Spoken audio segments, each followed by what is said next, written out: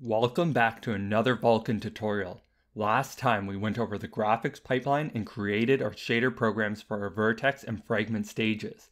What is left to be done is configuring the fixed function pipeline stages and creating our Vulkan graphics pipeline object. As the next step, we're going to download some code that I've written that encapsulates our Vulkan device. Stop, please don't run away just yet. Now personally, I really dislike tutorials that make me download code. It completely goes against why I follow tutorials in the first place. But I think in this rare case, it might be a better way to learn Vulkan. I'm trying something different here and can't promise it will be any better than the other Vulkan tutorials out there. But my intent is to make things more approachable by flattening out the steepness of Vulkan's learning curve. All of the code provided will eventually be examined, rewritten, or extended. So the end result is that you've gotten to the same destination learning-wise, but did so by taking a much more enjoyable route. Rather than making you slog through all of this code now, we can do so bit by bit with the context of when it makes sense to do so. Finally, my goal with this series is that it can be used as a standalone resource appropriate for newcomers, but also will work well as a next step for someone who completed the Vulkan tutorial and wants to continue learning. So if you wish to gain a line-by-line understanding of this code, it is mostly just a combination of 4 sections from vulkantutorial.com. I've provided links in the description below as optional reading. Alright, so if you're still with me, let's download the header and CPP file and put them with your other code. Follow the link in the description below to the Google Drive and download the header and implementation files. Now drag both files you downloaded into your project and open the My Engine device header file. At the top of the file, change this include to be for your window class. Update the namespace to match the rest of your project. Then do a find and replace to change the My Engine prefix to whatever you'd like. So in my case, I'm replacing all occurrences of My Engine to LVE in both my header and implementation files. Let's update the file names as well. So first we update our device CPP file name, and then our device header file name. Then in your device implementation file, update the include at the top of the file to match what you just renamed your header to. Alright, now if you scroll down to line 196, you should be getting a compiler warning that our window has no createWindowSurface member function yet, and that's because it doesn't. So navigate to your window header, and just below your shouldClose method, let's add a new public method, void createWindowSurface, which takes a VK instance and a VK surface KHR pointer. Grab this function and go to your Windows implementation and paste it in. I'll add the class name and then in an if statement, call glfw createWindowSurface and pass in the instance, the window, a null pointer for the allocator callback, and the pointer to our surface variable. Check that its return value is not equal to VK success, otherwise throw a runtime error. Fail to create Windows Surface, and then I'll include standard except at the top of the file.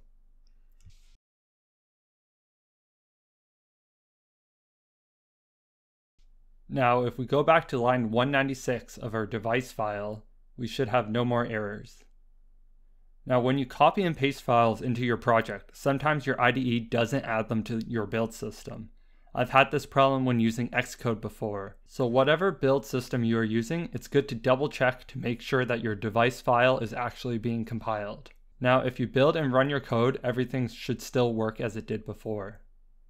Here's a brief overview of what this device class does for us. In its constructor, the first thing we do is create a Vulkan instance. This initializes the Vulkan library and is the connection between our application and Vulkan. Next, we set up validation layers. By default, the Vulkan API does extremely little error checking during operation, meaning that even small errors won't be caught and can result in a crash or undefined behavior. So when debugging, we should enable validation layers to check for errors, and then disable them for release builds when performance is critical. Next, we create our surface which relies on glfw, and is the connection between the window we've set up in the previous lessons and Vulkan's ability to display results. Following that, we pick the physical device our application will be using. So the physical device is the graphics device in your system capable of working with the Vulkan API. This can be a discrete GPU like a 2080 Ti or an integrated GPU. In either case, we need to pick the physical device that we will be using to run our program. It's even possible to have your program use multiple devices at the same time, but this makes handling resources way more complicated and not something we'll be doing. Next, we have logical device creation, which describes what features of our physical device we want to use. And finally, it's convenient here to set up a command pool for later use. This will help us with command buffer allocation in an upcoming video. So just to reiterate, you're not supposed to understand all of this yet. For now, the only takeaways is 1, we're setting up our connection with Vulkan and picking a physical device in our system that is capable of working with the Vulkan API. And 2, we create validation layers that will help us catch errors. Now navigate to your pipeline header file and then include your device class. Next, we're going to create a struct to help us organize some data we will use to configure our pipeline. So in your namespace, but outside of the class, add a struct called PipelineConfigInfo. This is going to contain the data specifying how we want to configure our pipeline. The reason we're pulling this information out of the pipeline class is that we want our application layer code to be easily able to configure our pipeline completely, as well as to share that configuration between multiple pipelines. So just leave this struct empty for now and we'll come back to it later. Next, change your pipeline constructor to take a device passed by reference and a const PipelineConfigInfo reference. The ordering of your parameters doesn't matter. I'm just putting the device at the start and the config info at the end because I like how it looks better. Also update your createGraphics pipeline function signature to take the pipeline config info. Next, I'll add a private member variable storing our device reference. This could potentially be memory unsafe. If our device is released from memory before our pipeline, we could attempt to dereference this dangling pointer, which would crash our program.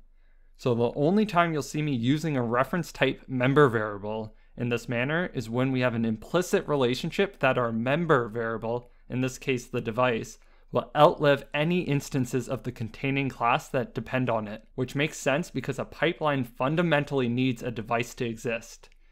In UML, this type of relationship would be known as aggregation. Now underneath, add a VK pipeline graphics pipeline variable. This is the handle to our Vulkan pipeline object. Then a VKShaderModule variable, VertShaderModule for our vertex shader, and another VKShaderModule for our fragment shader. Note that these Vulkan object types are type-def pointers in this case. It is a good practice to check what these Vulkan object types are. Sometimes it will be a POD struct, at other times it will be a type-def pointer to a struct. Then underneath our createGraphics pipeline function, add void createShaderModule that takes in the shader code in the form of a vector of characters and a pointer to a shader module. Like with our VK pipeline, VKShaderModule is also a pointer. So this is in fact a pointer to a pointer, which is what we want in this case, because this function will be used to create the module and initialize the variable. Now, since our pipeline class is responsible for managing the lifetime of these resources, let's add a destructor with an empty implementation here just for now. And this is also a good time to delete our copy constructors, because we want to avoid accidentally duplicating the pointers to our Vulkan objects. And finally, let's add a public static function for creating a default pipeline configuration. So static PipelineConfigInfo as the return type, and we'll use default PipelineConfigInfo for the function name. As parameters, we'll take a uint32 type for both the width and the same for height. Alright, now let's get to implementing.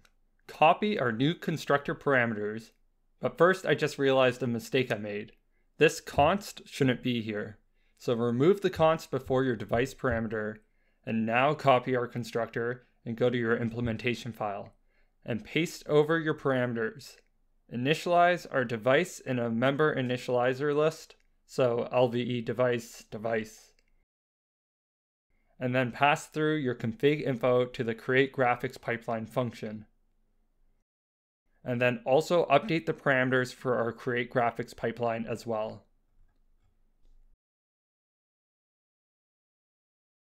Alright, now grab your function signature from our pipeline header, paste it in, and add our engine's pipeline class name. We're going to create a local VK-ShaderModule createInfo variable, and we'll call it createInfo. This is going to be a common pattern you'll see throughout using the Vulkan API, where rather than calling a function with a bunch of parameters, we instead configure a struct and call a function with a pointer to it.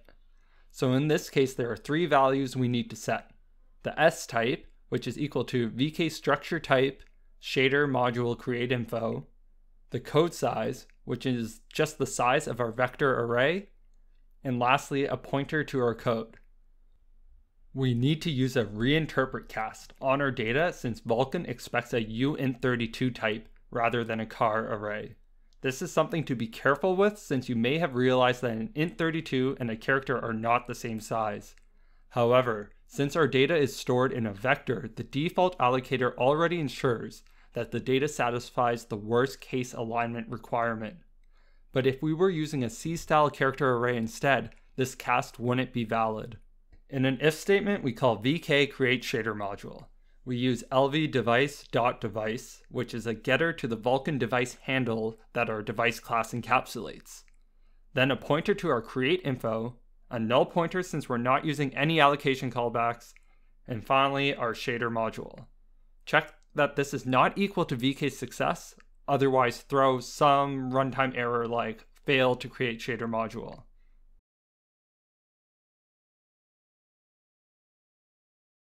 Next, let's grab our default PipelineConfigInfo function. Remove static and add your class name, and start by making a config.info local variable, and then simply return it for now. We will come back to this in just a moment, but it'll be nice to get our code back into a state that it compiles. So in your FirstApp header, include your device class and create a new member variable LVE device, and it takes our window as a constructor argument. Then for our pipeline constructor, add the device as your first argument, and as the last, a call to our LVE pipeline default pipeline config info function, with our width and our heights as arguments. And now, if you build and run your program, when we instantiate our LVE device, we output to the console what device extensions are available, what extensions are required, as well as which physical device was picked. The required extensions are determined for us by glfw and are the extensions that it needs in order to display content to the window it creates. If we take a look into our device class, you can find where we output this information and optionally remove it if you'd prefer not seeing it every time your program runs. Okay, so I've decided to split this video in two as it's already getting a bit long, and it's been delayed enough as it is. We'll finish configuring our pipeline in the next video, which will be out soon, and if you would like a step-by-step video going through this device code, please leave a comment below and maybe I could make something like Appendix A device setup for this tutorial series sometime in the future.